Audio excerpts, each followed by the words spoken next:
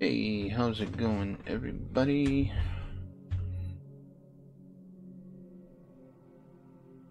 So, strange little issue I had earlier.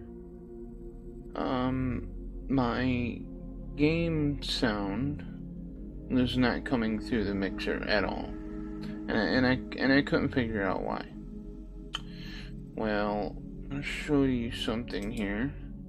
Right now it says that my voice audio is coming through my capture card. Well, that's kind of messed up. That's not right. It shouldn't be doing that. And it's not coming through my audio input capture. And that doesn't make any sense either. But I tried messing with a few different things and nothing seemed to work.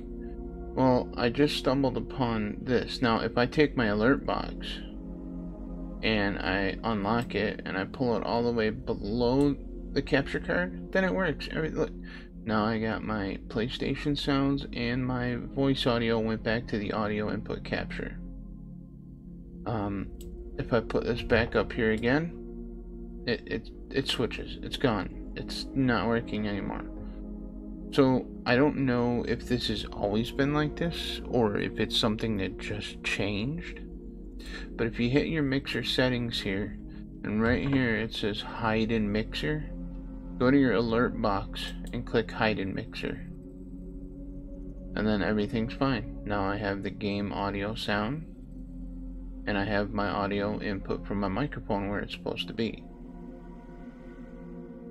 Like I said, I don't see now I can take this and I can move it anywhere I want, and everything works the way it's supposed to. Now, I don't know if it's always been like that, or if it's something that changed with some kind of update. I don't know.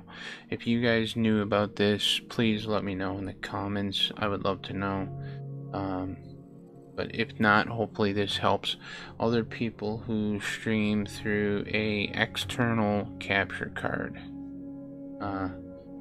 Thank you, and have a great day.